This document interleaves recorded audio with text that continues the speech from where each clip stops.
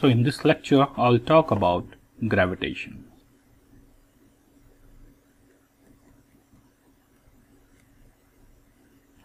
Well, Newton, at the age of 23, is said to have seen an apple falling down from the tree in his orchard, and this year was 1665. And he started thinking about the role of Earth's attraction in the motion of moon and other heavenly bodies. So we have Newton's universal law of gravitation. Let me talk about Newton's universal law of gravitation.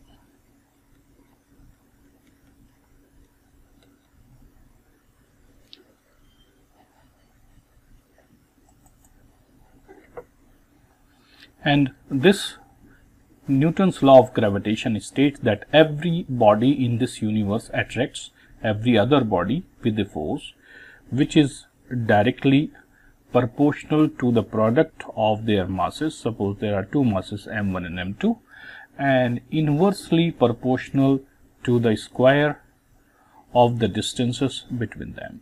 So here, suppose this is mass m1 and this is mass m2, and there is a distance r.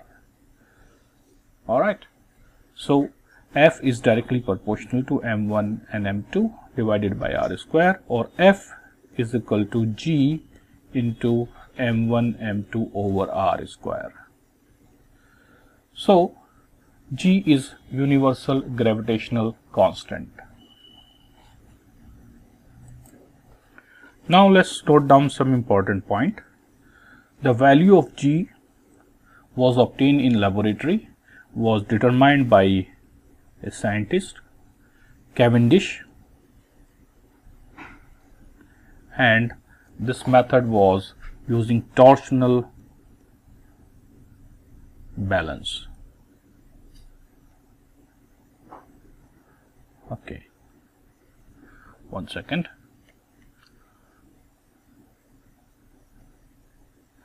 Alright, now the value of g is 6.67 into 10 raised to the power minus 11, and the unit is going to be Newton meter square kg minus 2.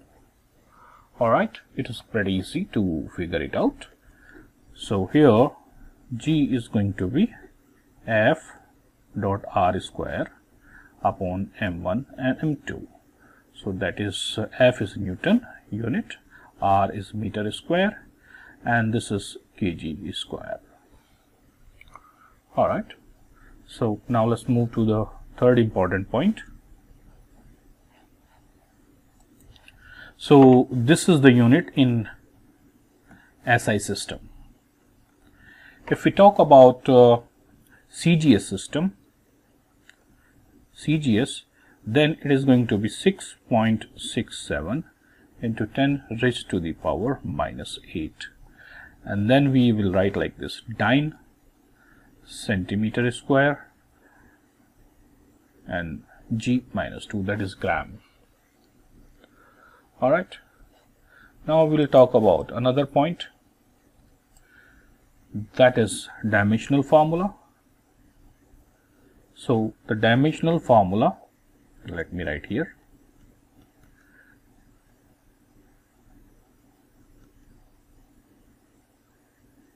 Oh, let me just correct this. So the dimensional formula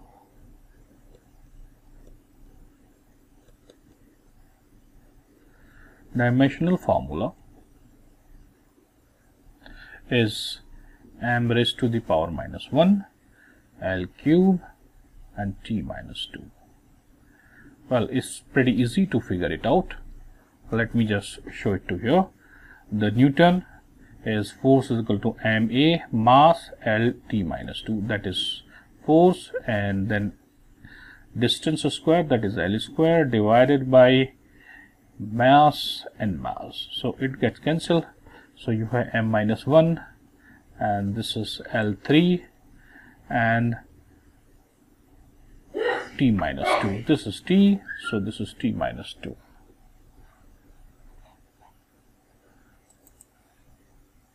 The next interesting point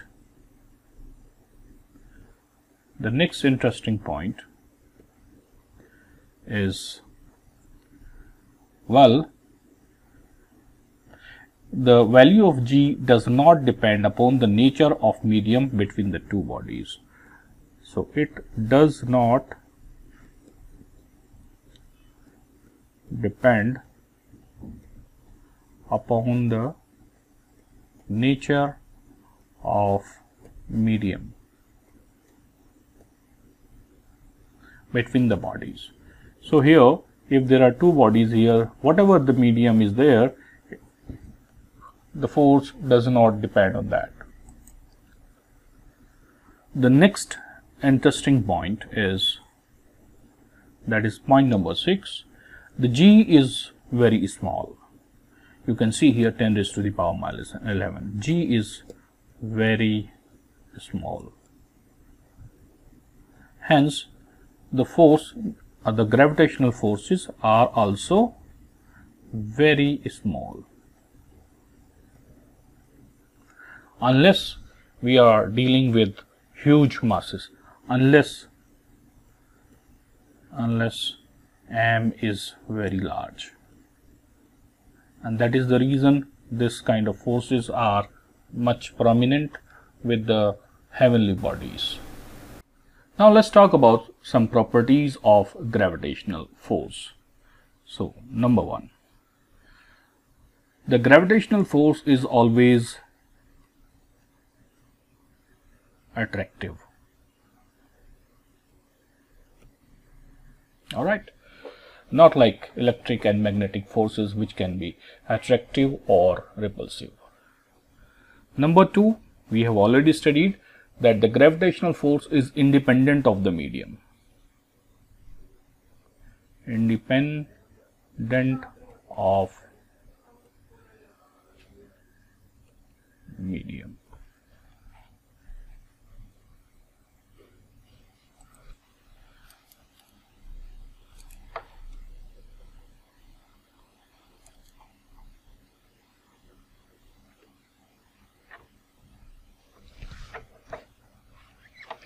So the second point is that the gravitational force is independent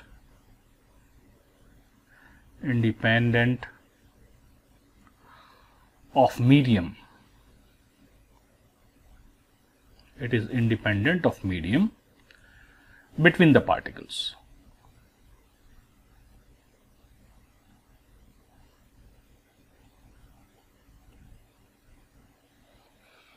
All right. You should be knowing that electric and magnetic forces, they depend on the nature of medium between the particles. Third, the force of gravitation holds good over a wide range of distance. I think we should write here holds good for any distance. For wide, I think it is better to say wide range of distances.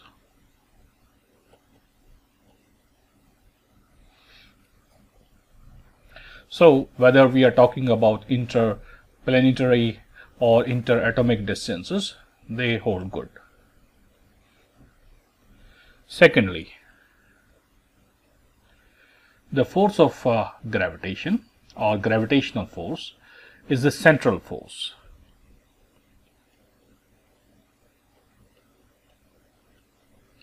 And central force means they act along the line joining the centers of two interacting bodies.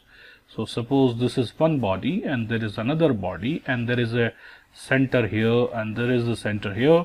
So this force is going to act along the line joining the centers. Next point.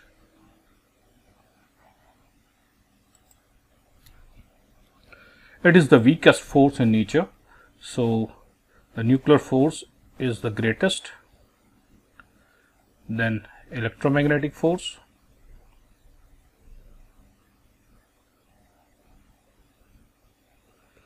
and then gravitational.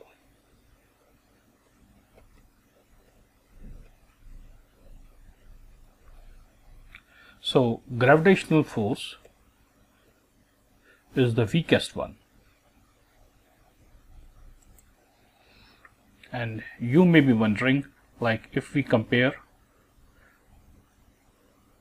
the gravitational force to the electrostatic force, so F gravitational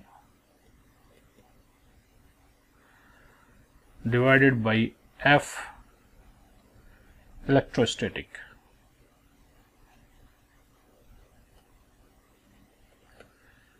then the order is 10 raised to the power minus 43. You can imagine how weak is the gravitational force. Now let's talk about this conceptual question, which says the gravitational force between two objects does not depend on sum of the masses, product of the masses, gravitational constant, distance between the masses. So we know it very well. Force is equal to F is equal to G into m1 m2 over r square. So obviously it depends on gravitational constant, it depends on the distance, and it also depends on the product of masses. So the correct option is this one, sum of the masses.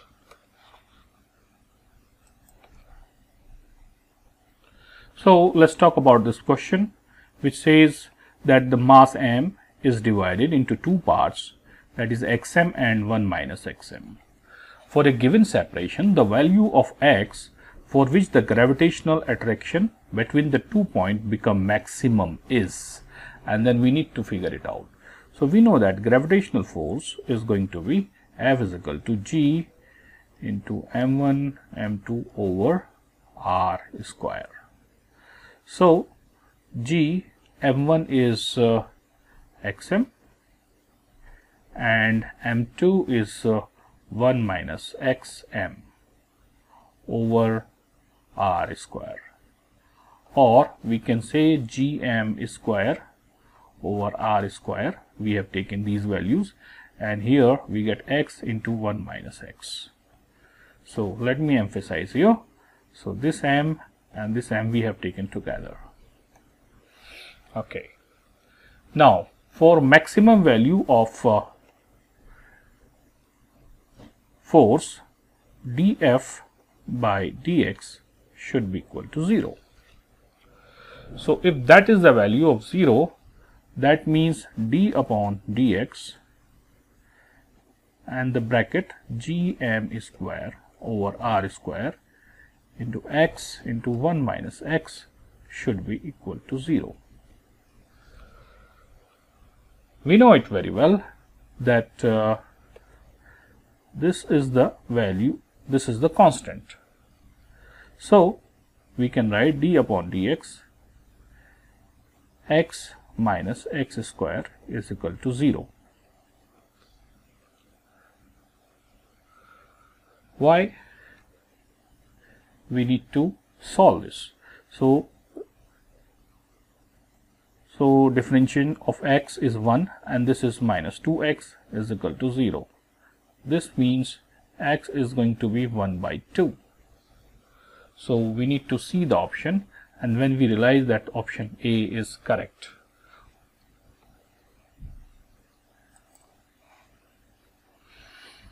I think I have assumed that everybody is familiar with the calculus. So differentiation of x is 1 and the differentiation of x square is 2x.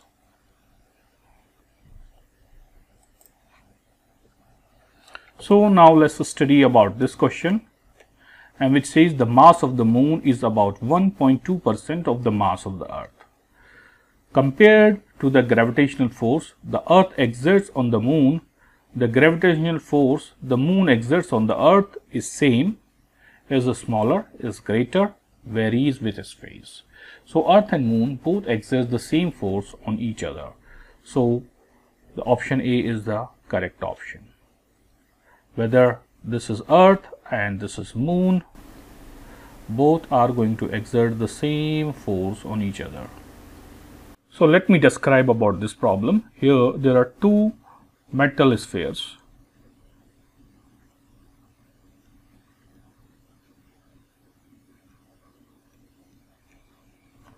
Of same material. So these two metal spheres are of same material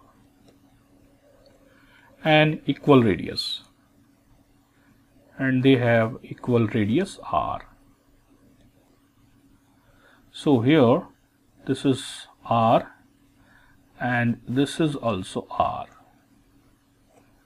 and both are touching each other. Show that the force of attraction between them is directly proportional to that. We need to figure it out. What exactly is that? Whether it is r square or r raised to the power 3 or r raised to the power 4. Generally what we have seen that many guys will try to put this answer, which is absolutely incorrect. So let me explain the solution.